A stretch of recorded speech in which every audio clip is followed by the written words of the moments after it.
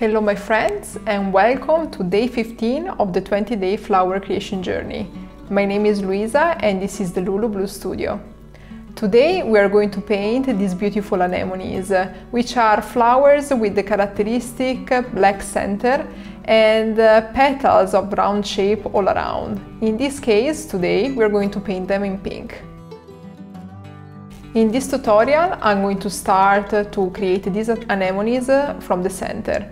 The center is black, therefore I use a fine brush in round shape in size 6, and with the very tip of the brush I started to layer the center of this anemone in black, and all around I just place these fine spots that are going to be used to allow, you will see, the wet in wet technique to work at its best.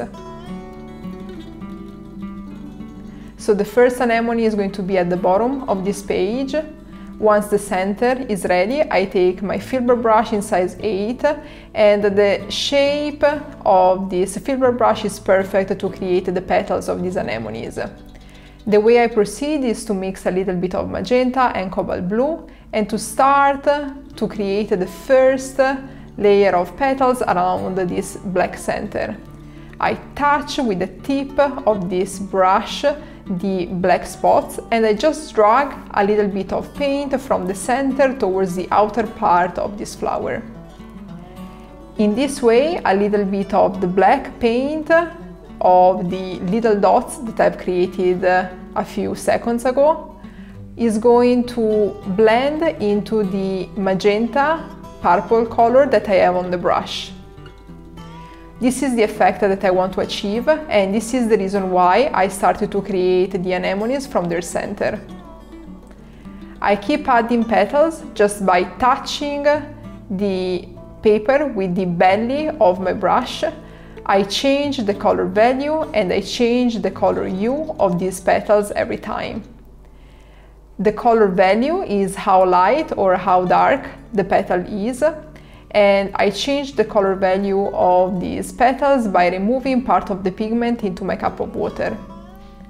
I change the color overall of these anemones, of these petals, just by using different percentages of magenta or scarlet lake or cobalt blue into the mixture of color.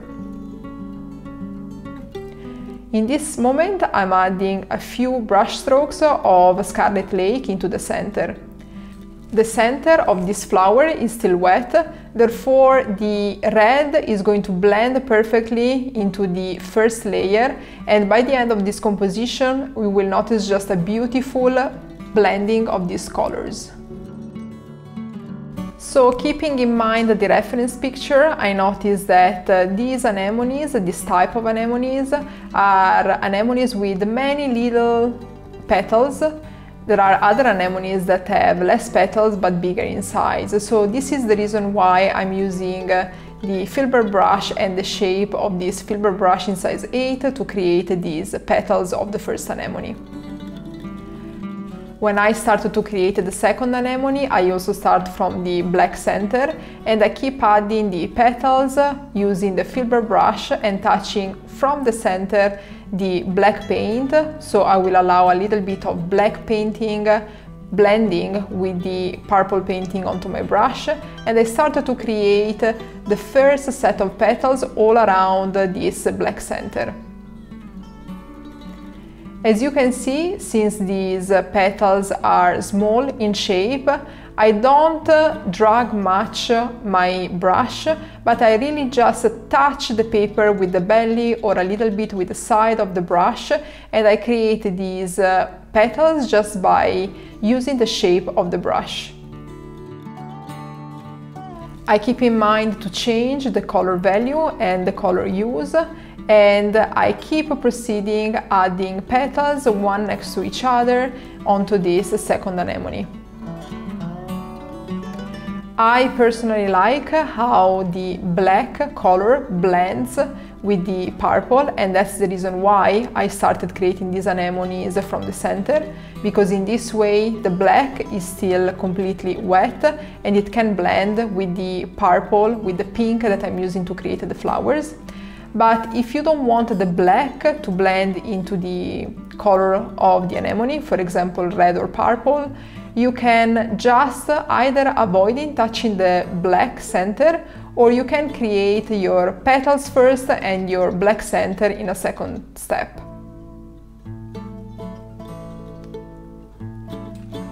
When also the second anemone is ready, I start to create the third one. And I start creating the center in black with my brush in round shape in size 6. I touch with my filbert brush the black of the center, and I allow some black of the center to blend with the pink that I am using for creating these anemones.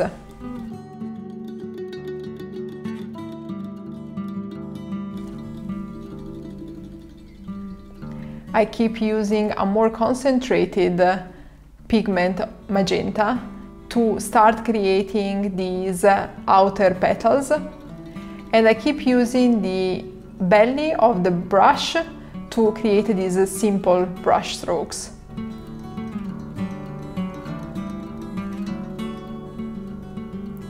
In particular, this third anemone has a different perspective.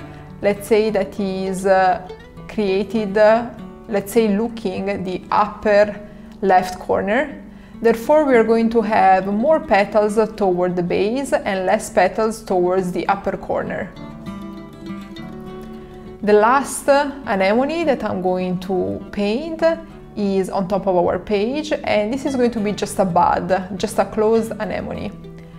I am looking at my reference picture to create the petals of this fourth anemone, and I keep changing the color use and the color values of these brush strokes to create something that is quite realistic, although this whole bud and this whole composition is still in a very loose style.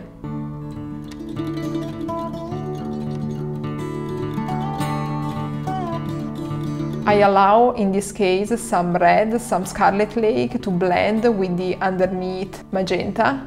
And in particular, since the painting is still wet, these two colors are going to blend together and they will form a beautiful bright pink by the end of this composition. I take now my round brush in size 12, and I take a little bit of sub-green that I mix onto my color palette, and I use this round brush in size 12 to create these stems. The stems of these flowers are just some straight stems, so I look to start from the center of these flowers, and I just drag the brush towards the bottom of the page.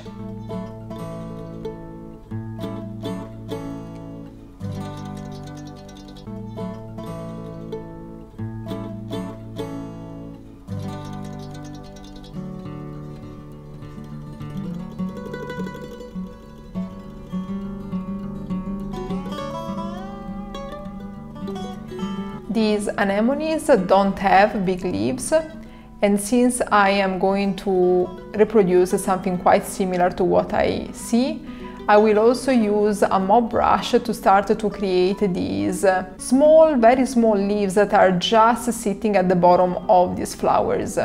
So these flowers don't have big leaves, but they have these small, very small leaves that sit at the bottom of the flowers, and I achieve them just by using a mop brush and the very tip of the brush, and I just touch the paper, not using a lot of pressure, just being very light with my hand. I mix a little bit of sub-green, and I added for the first layer a little bit of yellow lemon dip to obtain a very bright green. And now I'm adding a little bit of green that is more muted, and so I added to the green a little bit of magenta.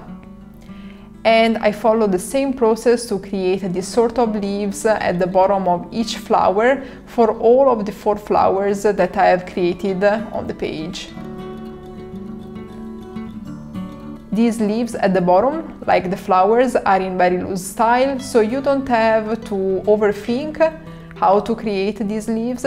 Just use the very tip of the brush and just use sometimes the belly to create these leaves in different sizes, color values and color use.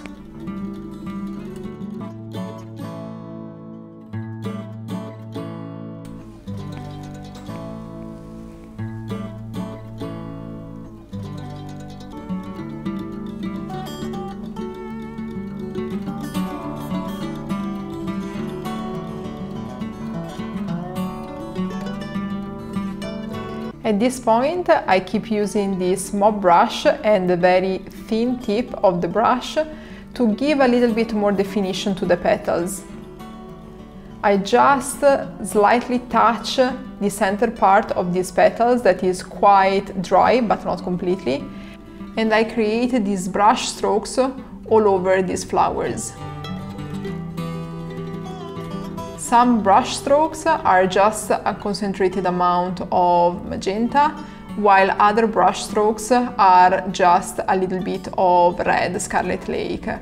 I use these colors because these were the colors that I started creating the base of these petals, but I could honestly use any other color. I encourage you to do the same for your painting if you like to add these brush strokes.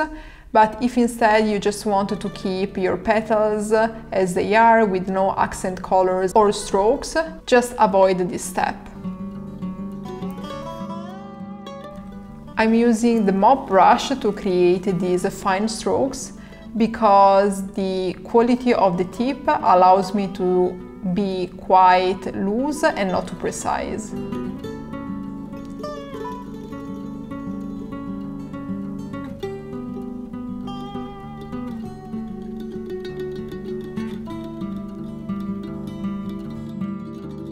When I add these brush strokes, I usually take a step back and I look at what I have created and I decide then whether to add more brush strokes or to stop with what I have created.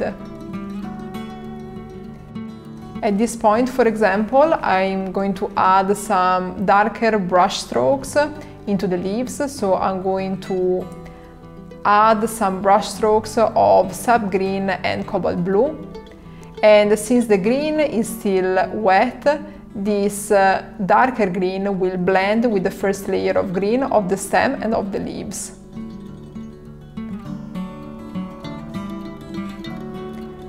At this point I noticed that part of the black center of these anemones has faded a little bit because has been taken, let's say, as blended with the purple of the flowers, of the petals.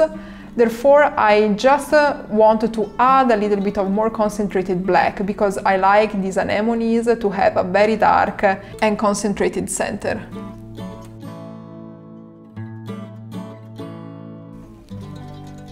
And this is indeed the last step of this tutorial. I hope you had fun and you learned something from this. I hope to see you on day 16.